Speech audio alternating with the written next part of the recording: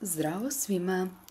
Kako dolazi zima, nosimo zatvorene cipele koje nisu prikladne za naša stopala. Tada sve pogoduje razvoju gljivica na noktima i prstima. Većina ljudi kupuje gotove kreme protiv gljivica.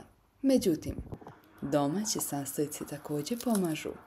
Jedan od njih je i ovaj sa belim lukom i eteričnim uljem čajevca. Uzmite nekoliko čenova belog luka, očistite ih i narendajte na najsitnije. Zatim kroz gazu procijedite tako da vam ostane samo sok. Sok sipajte u malu posudu. Dodajte 10 kapi eteričnog ulja čajevca. I to je to. Ovo svakodnevno po nekoliko puta mažite na zahvaćene nokte. Nanesite ga na nožne prste, prostor između prstiju i noktiju. Ostavite da djeluje. Možete je razrediti sa toplom vodom i potopiti stopalo u lavor 20 minuta.